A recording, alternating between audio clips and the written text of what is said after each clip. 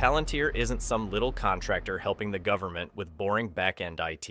They are building the operating system for modern warfare, and they've quietly embedded themselves into the bloodstream of the Pentagon, NATO, and half the Western world's defense infrastructure. So let's unpack the most insane defense products Palantir has built, the stuff they don't put in their press releases. From battlefield AI to orbiting surveillance nets, you're about to see how a company with 0 weapons, 0 tanks, and 0 jets is outmaneuvering the entire military-industrial complex with code.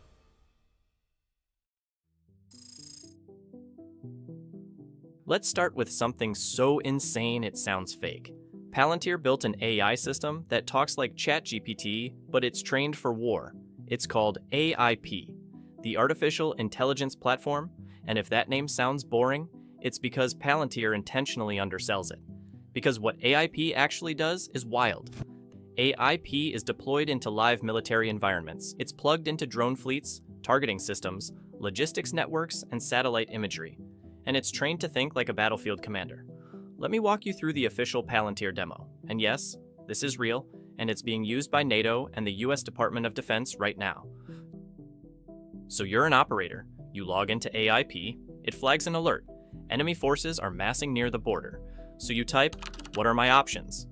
A few seconds later, AIP hits you with 3 fully developed military options, including real-time maps, force estimates, suggested countermeasures, and whether or not you've got enough Javelin missiles in inventory to execute the strike. Then it asks, do you want me to dispatch the drone? Do you want me to jam enemy comms? Do you want a kinetic response or a recon mission? It's basically a combat strategist with plugins. This thing compresses a 6-hour staff briefing into 60 seconds. It pulls from live sensors, previous battle history, satellite feeds, classified briefings, and talks to you like it's just helping plan dinner. Except the dinner is a missile strike, and the guest list is getting vaporized. But wait, isn't this dangerous as hell? Yes, obviously. Even Palantir admits this thing is a loaded gun with an AI brain. That's why they've built guardrails. AIP can't pull the trigger. It can suggest, simulate, task assets. But humans still make the final call for now.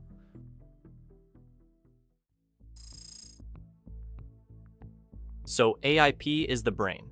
But what about the eyes? In modern war, if you don't see first, you die first. And Palantir's answer to that is a goddamn orbital AI hive mind. It's called MetaConstellation. It turns space itself into a weaponized AI surveillance system. MetaConstellation connects hundreds of commercial, government, and military satellites into a single global sensor web. But it's not just collecting data. It's deciding what to look at, when, and why. It's like Google Earth if it had a brain, a mission, and a kill count. And the best part? The analysis doesn't wait for humans. AI models run on the edge, meaning satellite data is processed before it even hits Earth. No waiting for intel officers to scroll through images. By the time it lands, the data is already flagged and labeled. And Ukraine is already using this in the war with Russia. Their forces are using Palantir's MetaConstellation plus AIP stack to spot enemy armor and satellite feeds, match coordinates with artillery ranges, and execute pinpoint strikes. This whole thing is about reacting faster than the enemy, and turning a war of numbers into a war of information. And Palantir built the system that makes the entire planet observable and actionable at the speed of thought.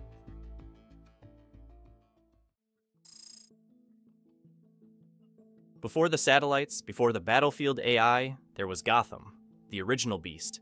The software so powerful, so paranoid, so freakishly good at connecting dots that the CIA, NSA, FBI, and DoD all became addicted to it. This was Palantir's first child, born from the wreckage of 9/11, raised by spies and deployed by armies. Gotham is a data fusion platform, but that doesn't even begin to describe what it's capable of. Imagine this. You've got 17,000 pages of surveillance logs, a blurry CCTV frame from Istanbul, 2 intercepted phone calls, a gas station purchase from 6 weeks ago, and a rental car registration in Nevada. All of that means nothing in isolation. But Gotham can connect the dots and say, these 3 suspects know each other, this one has ties to a known extremist, and they're all converging on a safe house 2.3 miles from a US embassy. This is the software that let the military dismantle IED networks in Afghanistan by analyzing troop movement, bomb patterns, and cell tower pings. Gotham is also used by ICE to track illegal immigrants, by local police to analyze crime patterns, and by every three-letter agency that shows up in redacted files and conspiracy forums. This is the kind of tool that doesn't ask for your data. It just pieces it together from what's already floating around. Your social graph, your travel history, your grocery bill. If you've left a breadcrumb trail, Gotham can probably trace it. No subpoena, no knock, just inference.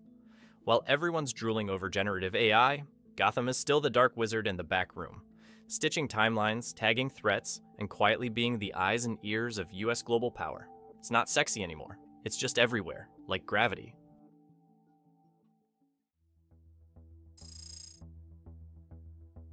So we've seen the brain and the eyes, but how do you run a war? Like, not just killing bad guys, but moving entire armies, tracking supplies, managing troops, coordinating air, sea, land, and cyber all at once. That's where Foundry and Vantage come in. This is the back-end AI logistics beast that makes sure the right people, weapons, and fuel show up at the right place before shit hits the fan. Think of Palantir's Foundry as a giant military brain that doesn't kill, but it makes killing possible. Every modern army is drowning in data from repair logs, troop health reports, inventory spreadsheets, HR records, and even cafeteria menus. Foundry takes in the chaos, processes it, and delivers coherent, real-time answers, like which units are combat ready, which soldiers haven't slept in 3 days, where the missing artillery ammo is, and who's most likely to quit next quarter. And then it goes one step further. Foundry predicts the future. It runs models to forecast readiness, morale, supply shortages, maintenance failures, all the invisible dominoes that collapse wars from the inside. Now take all that Foundry magic and slap a custom skin on it for the US Army.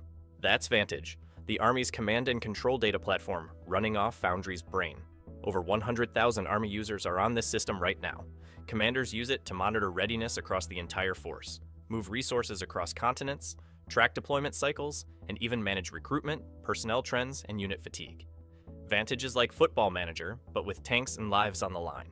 With Foundry and Vantage in play, war isn't just about who has more troops. It's about who has better data, and who can make the right decision faster. If AIP is Palantir's combat brain, Foundry is the logistical bloodstream, and Vantage is the commander's God-view dashboard.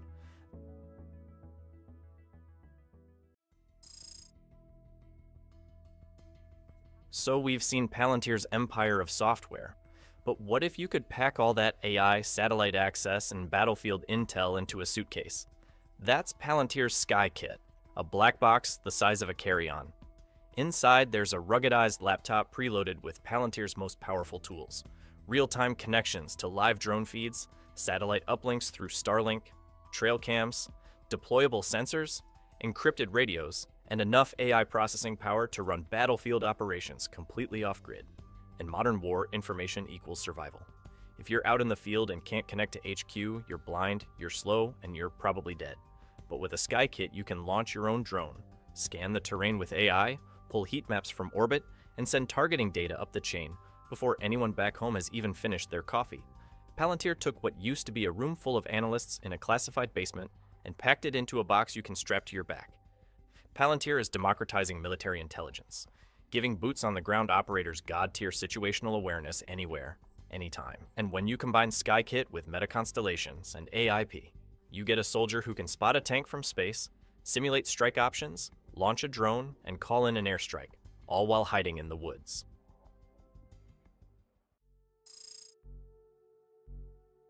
So we've covered the flashy stuff, but none of that would work without Apollo. And nobody talks about it, because Apollo isn't sexy.